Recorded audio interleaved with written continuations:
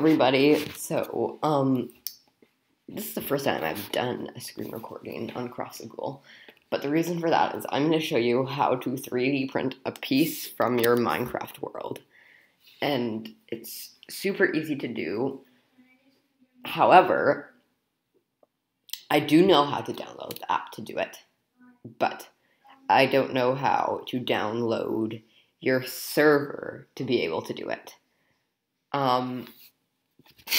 Because servers, of course, aren't on your private world. And if you're using the app I'm using, you can only really download your private world. My dad figured out how to download the server so we could print it, but I don't know how he did it, so I won't be showing you that. But I will show you how to download Mineways, and then we are going to 3D print from it. So that's fine. So what you're going to want to type in is Mineways. And you could do Mineways for Mac, because I have a Mac or whatever computer. And you're going to want to push on that. And you're going to want to push, you're just going to want to push that button right there. I'm not going to push it because I've already downloaded it. So what I'm going to do now is I'm going to go ahead into my Mineways.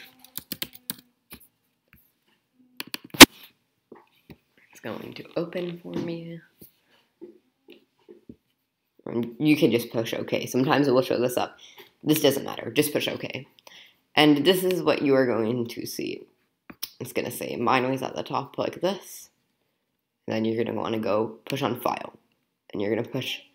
If you're doing your server and you've downloaded your server, you're going to want to push Open. If you're downloading one of your private worlds, you're going to want to go here. These are all the private worlds. I'm going to push on Open, though, since I want my server. And you can only download a server if it is the server, or you own the server. So, yeah. So I'm going to push on World. I'm going to push on World here again. I'm going to push on Level that. And it's just going to show this loading thing. And here will be your world. And I'm going to go in full screen because that's just the easiest thing to do. So I am going to find a piece of the world I want. So I'm just going to find a random build. Okay, so now once you're on here and you find the build you want to do, I'm going to do this one. I'm just going to right click and drag to what I want to print. And that's what I want to print. And I'm just going to push yes here. And then I'm going to push File again and push Export for 3D printing. You're going to want to do an STL file, and then you can name it. I'm going to do Server Fortress. And then save. I'm just going to push OK, because on your editing app, you can do all, or I mean on your 3D printer editing app, you can do that all. And here's going to show you the cost it's going to do if you're going to send it to the Mineways app, which I don't have to do. If you do that, Mineways will 3D print it for you if you don't have a 3D printer. But you do have to pay. If you have your own printer, it's free. So I'm not going to worry about that. I'm just going to push yes. So now I'm going to go ahead and open.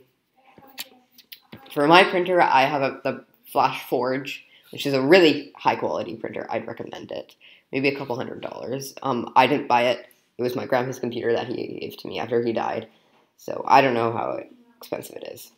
But anyway, so what you're going to want to push on is Flash Print if you have Flash Forge. I'm going to push on Flash Print. I recommend Flash Print because there's so many options. You can edit it like it's really custom to your style. So I definitely recommend Flash Print 5. It's a really good app. No, do not want that. Oops. Yes, okay, get rid of those ads. And so this is what you'll see when you are on Flash Print. So you'll see that these are blurred out. That's because you need to put your model in first. So I'm going to go into my Finder. And if you have your server and you are on a Mac, you're going to want to go to Desktop, and then you're going to push on World.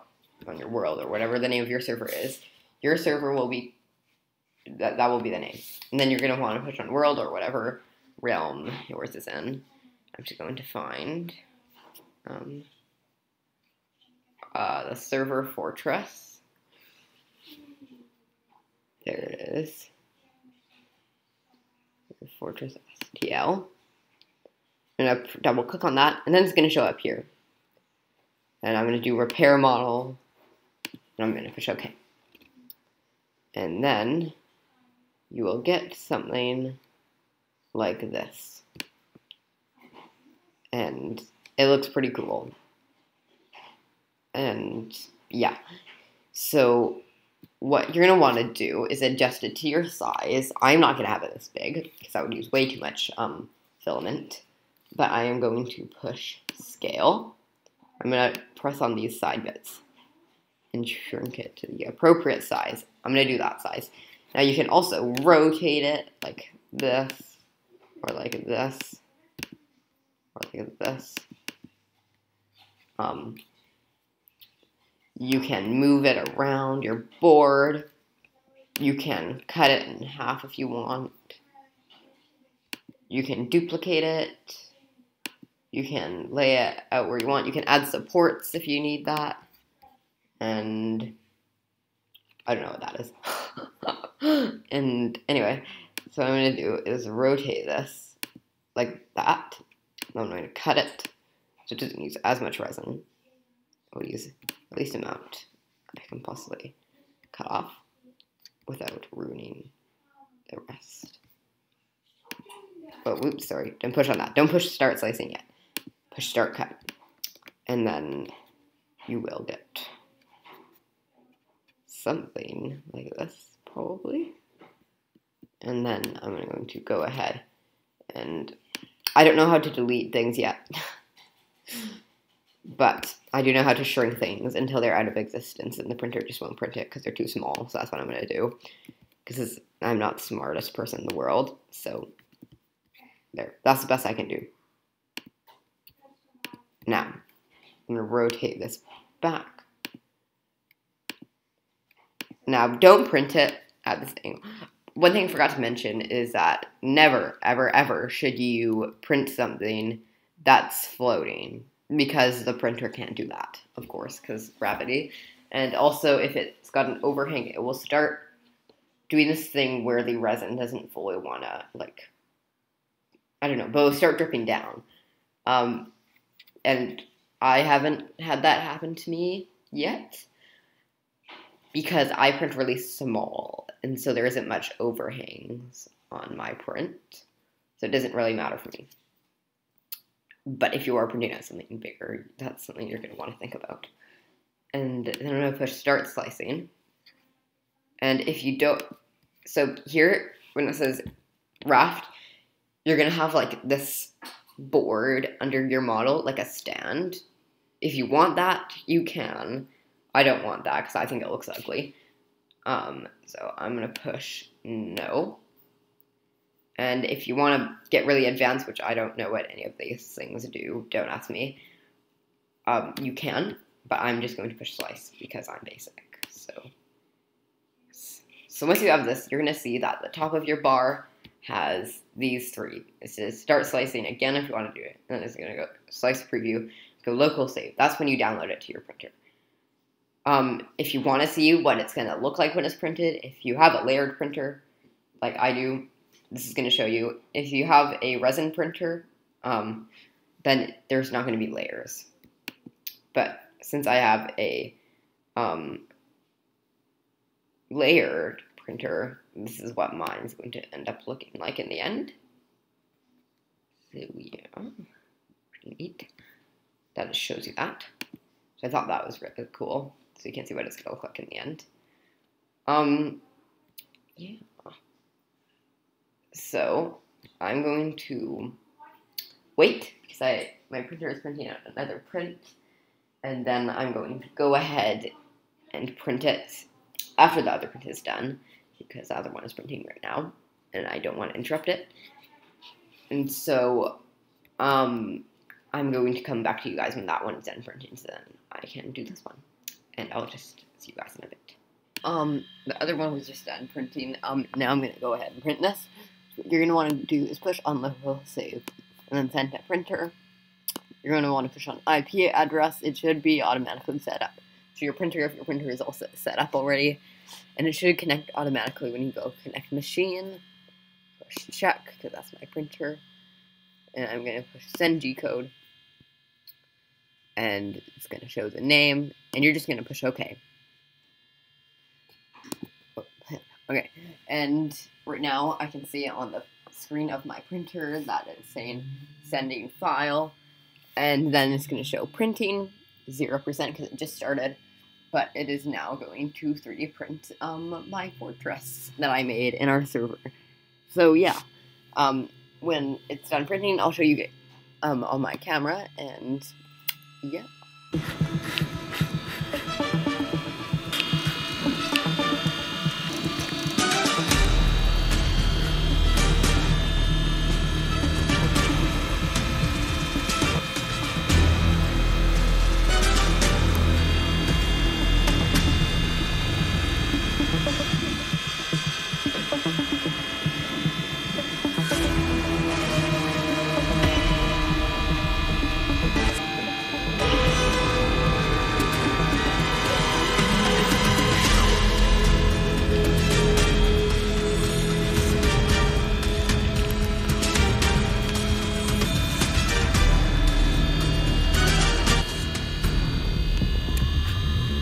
Alright, so now my print is done.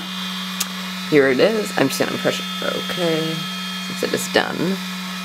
And now I just take it out, and here it is. There was a tree, it sort of failed, so it got a little bit of swirly bits on it, but that's okay, I'll just take them off after. Anyway, it's done. Alright guys, so I really hope you liked this video. Here is my finished castle from our server, and I really love how it turned out. It's super detailed. I love how it got drawbridge in every single detail, and it's so cool.